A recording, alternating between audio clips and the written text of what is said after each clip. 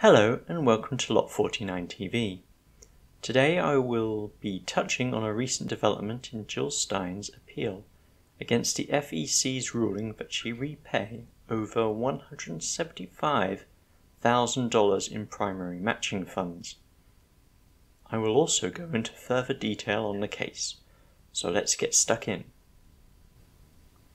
Right, this is from a newsletter written by Jill Stein on May 19th.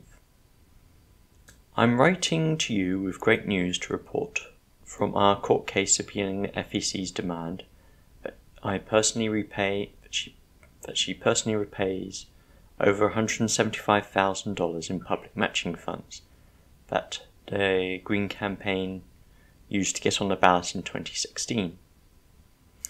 In short, the FEC has been trying to withhold evidence in the record that makes their case. This is the financial information statements, receipts, expenditures that prove that they don't actually owe this money.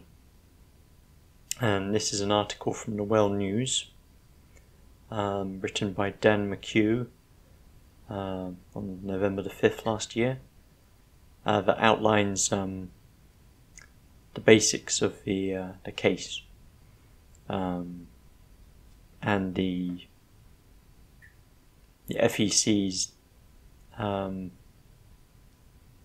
FEC's ruling on this.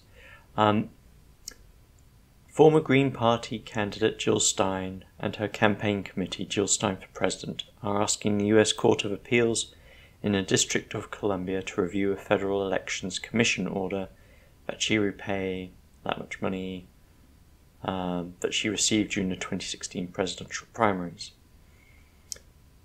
In late September, the FEC ruled that the payments made to Stein for money she raised after she received a Green Party presidential nomination on August 6, 2016 were improper and should not have been sent to her.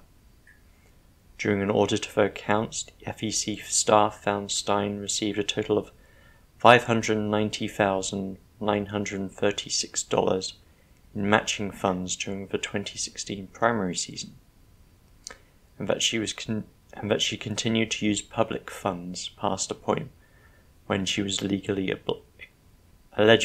when she was legally allowed to.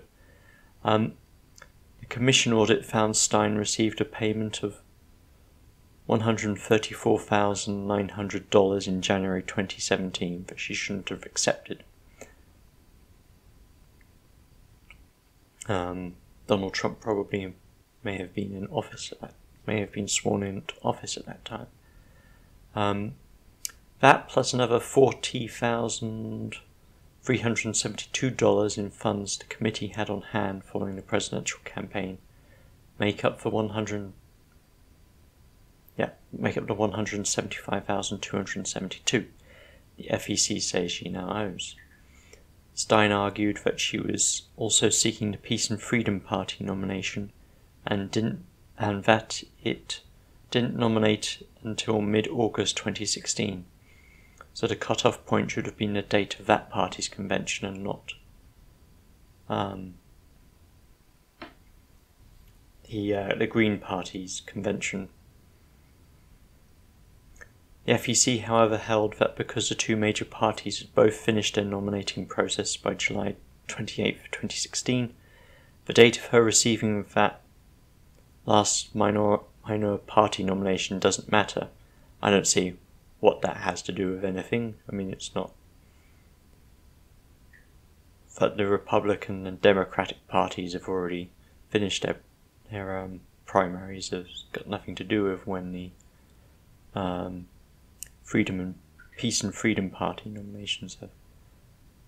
According to documents posted on the FEC website, the Stein for President campaign had tried to raise a number of other arguments as to why it shouldn't have to repay the money. These include a claim that the campaign used the money in a bid to gain ballot access in a number of states, and that her campaign also had a number of winding down expenses it had to pay, including paying consultants and others who provided services to her election effort. As to a latter, the FEC staff who received a claim, concluded that merely mentioning the subject of winding down expenses in the written submission without any explanation, reasoning or argument is insufficient to raise an issue for administrative review. I'm going back to this. Thanks to the heroic efforts of attorney Oliver Hall at the Centre for Competitive Democracy, who is leading the appeal, the court has now ruled that FEC cannot exclude these critical evidence, all the financial information about where the money was spent. This is the Centre for Competitive Democracy piece on the with regards to it, written by Oliver Hall in December last year. CCD is taking 2016 Green Party presidential candidate Dr. Jill Stein's long-running legal battle against the Federal Election Commission to the DC Circuit Court of Appeals.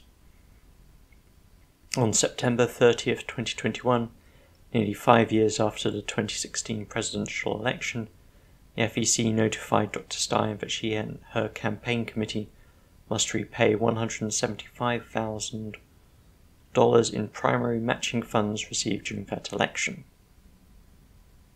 The Stein campaign spent the funds on petition drives to attain ballot access nationwide, activity that the FEC itself identifies as equivalent to a primary election. But the FEC nevertheless concluded that the expenditures were not qualified primary expenses. Now it is demanding repayment of the entire amount, and Dr. Stein herself is personally liable for the payment. The FEC is treating this matter as a routine audit, said the author, but in order to repay $175,000 5 years after the fact, when the Stein campaign is effectively terminated and has no funds, is punitive in extreme.